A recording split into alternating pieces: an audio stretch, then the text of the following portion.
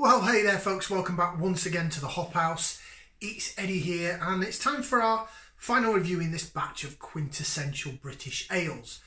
If you're new to this channel, if you just found us here on YouTube and you're into your beers and you just wanted to go check us out, come on, give us that thumbs up, give us a like, share and subscribe to this channel. It's the Hop House. We like hoppy beer, we like good house music. We're on the beer side. We're nearly a year old. I'm going to be putting up a video in the next few days in regards to our first birthday.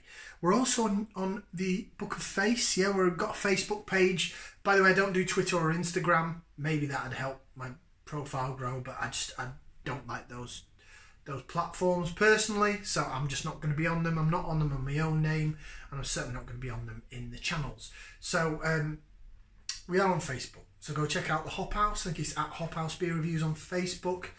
And that may be how I'm going to have to go live for the time being until we get the subscribers up. So come on, share the love, people. Right then, are you ready for our last Quintessential British Ale? Because I am. Okay, so we are looking at beers that, yeah, are sort of old school in style. Your bottled real ales, really. So we're looking at, again, stuff you can get at supermarkets. Or if you go to a pub, stuff you may be able to find on cask. That if you had like a friend or someone that's maybe travelling from abroad, not been to the UK for a while, or maybe never been to the UK before, and they think, well, we want to try your beer, what do you recommend?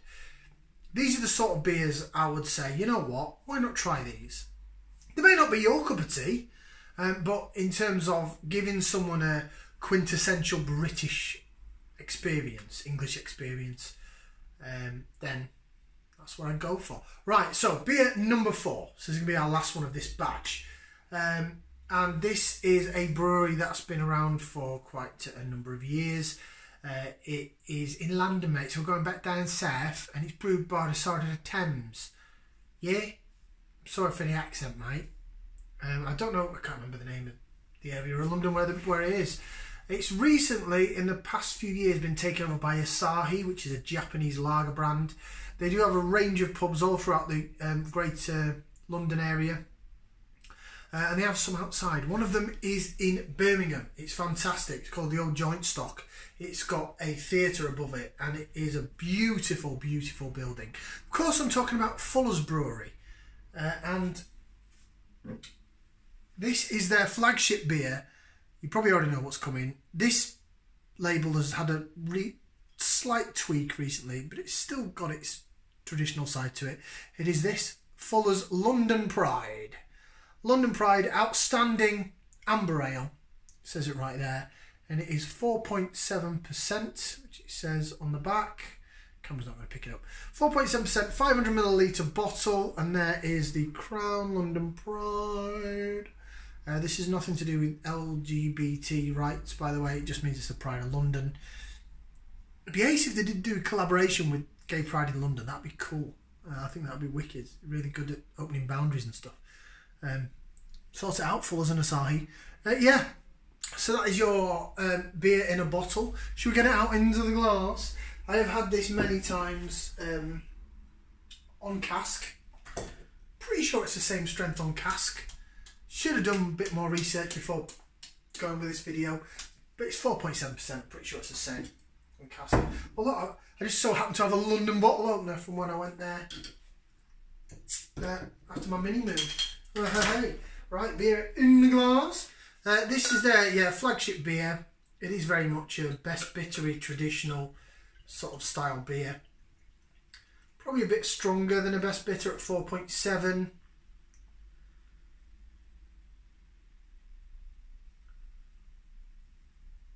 There you go, it's your beer in the glass. Dropped a bit on the floor, it's only a drop, it's alright. Right, yeah, so again, it's a little bit lighter than the last one we did. Again, it's gold, no, yeah, it's more dark golden / amber. Yeah, I'd say that was an amber colour. A little bit of white head on it. It's probably not sticking around much longer, but it is quite heavily carbonated. It's clear, it's see-through, it's been had finings through it and been filtered and all that good stuff, because this is a traditional real ale. It's not a craft beer that's going to have sediment or anything in it.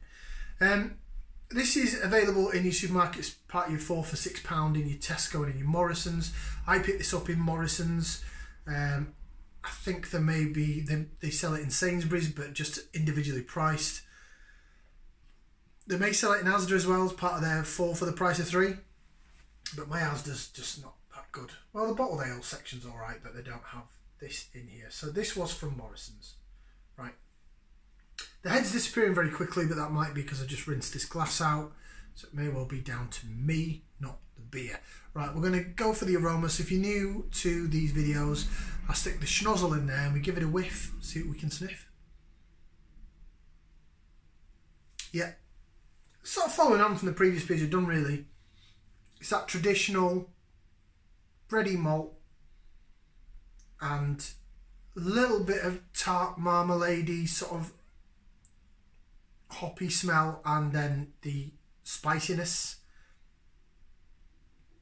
So it smells like you've got a dry loaf of bread. So it's not toasted, it's just a dry loaf of bread, and then someone spread a little bit of marmalade on it and then crack some cracked pepper on the top. That's sort of what you get in there. That does sound really random, I know it does. Now this is probably, if in terms of all these quintessential British ales that we've done, if you do have a member of family or a friend or someone that's coming from abroad, they're probably most likely to see this. Especially if they're flying into London. If they're flying into, well, when I say flying into, you're not going to get it on arrivals here, but when they're departing, if they're going back home, if there's a pub at Heathrow Airport or Gatwick, or whether it be a bar, I don't know if certain airports have Wetherspoons, but anyway, you're probably likely to see this on cask, on draft. I remember having it in either Heathrow or Gatwick. It's an iconic beer. It really is an iconic beer in terms of, you know, down south. I mean, like I say, I live in the West Midlands, and Fuller's have the old joint stock in Birmingham, which is a beautiful, beautiful building, and they have the London Pride there. And it's I really like it. It's sort of a pint that a beer, sorry, that I'll always have a pint of, because it's a bit like when we did the Roughton Brewery pheasant. Go check out the video of us being out and about. I said the Ironbridge Gold, I got a barrel of it from a wedding, you know, but every time I go into their pub, I always have a pint of Ironbridge Gold. It's almost like it's impolite not to.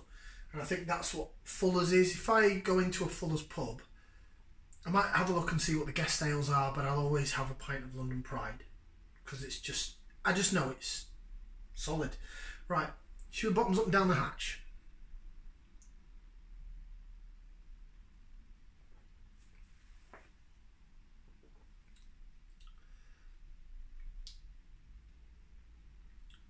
It's nice. It's really nice. Even in a bottle, it's got that malty feel to it, but then down the sides of the tongue you've got that marmalade-y,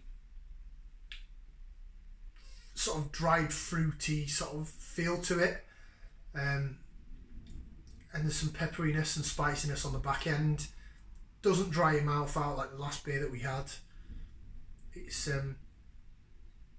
oh, it's really peaty and earthy now. I'm getting the twigginess now as well. A bit of lace division. Look at that. How that laces. Beautiful. Lovely, lovely stuff. Yeah, reactivated the head a bit, and yeah, it does. The bubbles do follow the bottom of the head of the beer.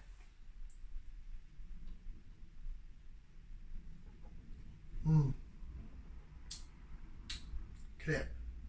Look at that. Cracking. Now, there were some apologies if you're hearing background noise, by the way, because the wind's really picked up. I can see trees. Look out onto where the car park is at the back of our flats, and you can see trees flowing about and leaves going mad everywhere. It's almost like that bit in American Beauty where he films the leaves flying around. Right, don't know where I was going with that. Yeah, London Pride, it's cracking. I I would definitely say it's one to recommend in terms of if you got someone coming to this country for the first time and they wanted to try British beer. I always remember, you know, back in the day, Friends, and they did the episodes in London, and then they made reference to Boddingtons.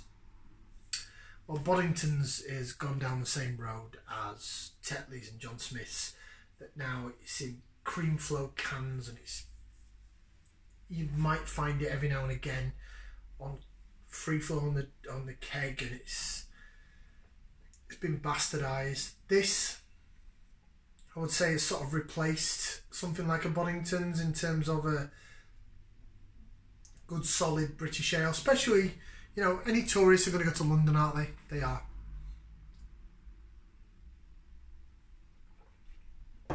They're going to go to London. I'd also obviously recommend Hobgoblin as a beer to try. Whether it be, you got 3 versions of it, whether it be the Ruby, the original, which a lot of people still think is the best, the Gold, or the IPA. But yeah, London Pride is iconic. Iconic. Not like a recent beer that Williams Brothers put out into Aldi. Right, so one thing I did want to touch on, sorry, I got swept away by the wind, got distracted, is it has been taken over in the past few years by Asahi, which is a Japanese lager brand. And a lot of people are like, well, why are they buying this company out?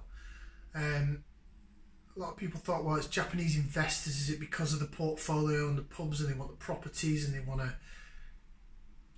Are they then going to start selling pubs off and turning them into flats and making money out of the whatever they've got? But I have to say that I don't think the beer has suffered, and that's a good thing. Don't think the beer suffered. I think at the end of the day, it's been bought out by another brewery, so it's not like a Green King where they've been bought out by investors that are purely after the pub side of things. And Green King have so many pubs under their own brand, under the Hungry Horse, under the Farmhouse Inn. You know, they have loads and loads and loads of brands and pubs. Whereas Fuller's, they have a good solid, I think they're a good traditional sort of Cockney sort of, you know, London brand. And, you know, this is still a cracking beer.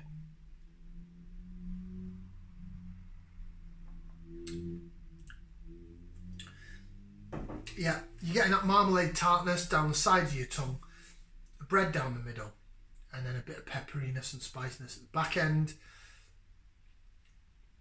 And the marmalade flavour sort of continues through at the back end as well. Similar sort of Spitfire-ish, but maybe a little bit more bready than the Spitfire, and a tiny bit stronger, because Spitfire's 4.5, this is 4.7. I put them on par with each other though. I do like Spitfire and I do like London Pride. 4.7%. You can't really call it a best bitter, it's too strong for that. They do have another beer out that's called Fuller's ESB, their extra special bitter. I've never tried that. I think you can get that in Sainsbury's. So you know what, I think maybe for my next round of Quintessential British Beers, I might try the Fuller's ESB and Virgin review it. I think my love for bitters at the minute would probably mean I'd really enjoy that. Whereas before I was like, well, you know, best bitter's an old man drink. And I think that's what a lot of the younger people think, and that's why bitter doesn't do as well as it should do. But all that's changing. There are certain breweries that are doing that. There's certain breweries that are doing these brown ales as well. A bit like a Newcastle brown, traditional brown ale, Sam Smith's brown ale. And, you know, are old school styles coming back? What's next? A resurgence of mild? I don't know.